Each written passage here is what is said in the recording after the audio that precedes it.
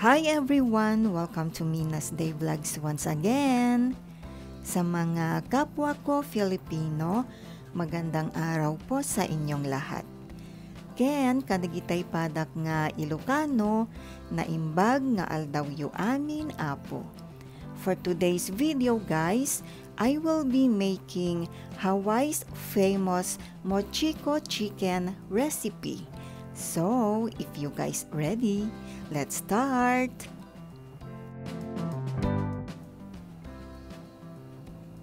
Okay guys, so I will start by preparing the ingredients.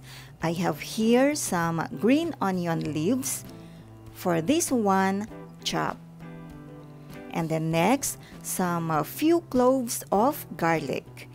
Same thing, you have to chop first and then mince. And the most important thing, skinless, boneless chicken thighs. For this one, just cut across the strand of the chicken meat. So this is around 1 inch thick. Okay, so I'm done with that. Here are the complete ingredients in making the Mochiko chicken. So first guys, I have here eggs at room temperature, 2 pieces of raw eggs slightly beat. After that, I will add the Aloha shoyu. So I am using this one guys, but if you don't have, you can substitute with low sodium soy sauce. And then next, I will add also the cornstarch. So I need to scrape and put all the cornstarch. There you go. And then next, I also have here Mochiko flour. So I am using this one in a box, but you can substitute it with all-purpose flour.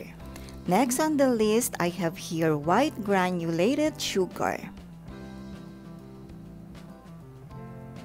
And then the minced garlic, the chopped onion leaves,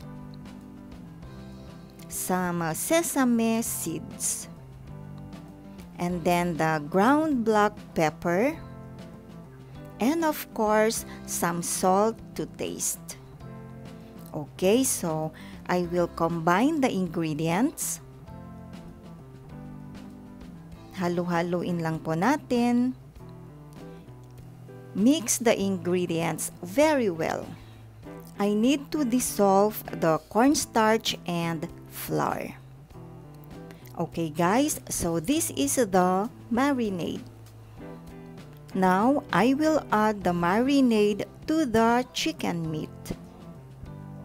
Just pour on top.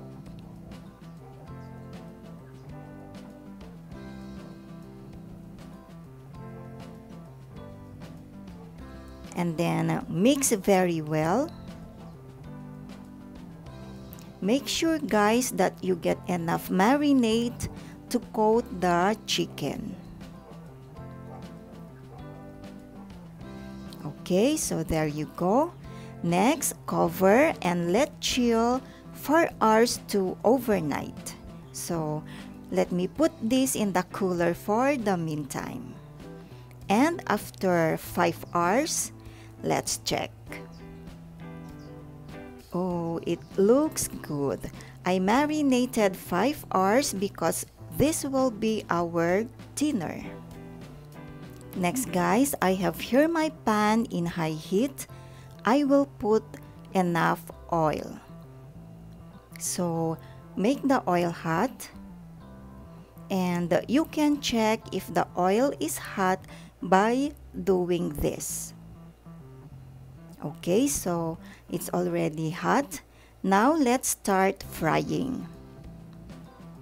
Put some chicken meat one at a time so that they won't stick together.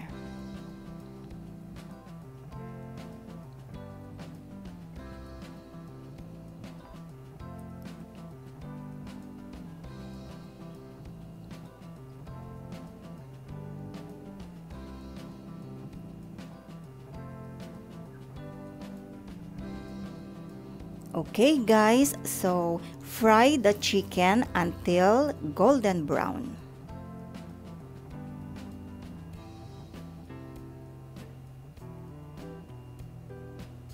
There you go. Very nice. Okay, so I will cook or I will fry the rest until all done. Madali na lamang po, magpriprito na lang po tayo ng ating chicken.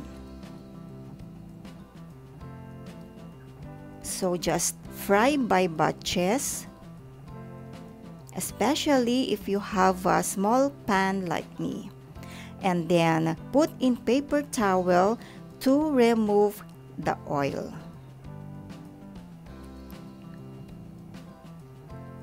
Okay guys, so I'm done. See, it's very easy. And now I will make some dipping sauce. So I have here mayonnaise. And then I will add a little bit of ketchup. And then let's put a little bit kick, some sriracha. Let's put some spice. After that, mix very well. Halu-haluin lang po natin. Oh, look at that guys. Perfect dipping with a little bit spice. So, this is the Mayo Sriracha dipping with of course the Hawaii Mochiko Chicken. Oh, look at that guys. I can see the sesame seeds and green onions all over the chicken.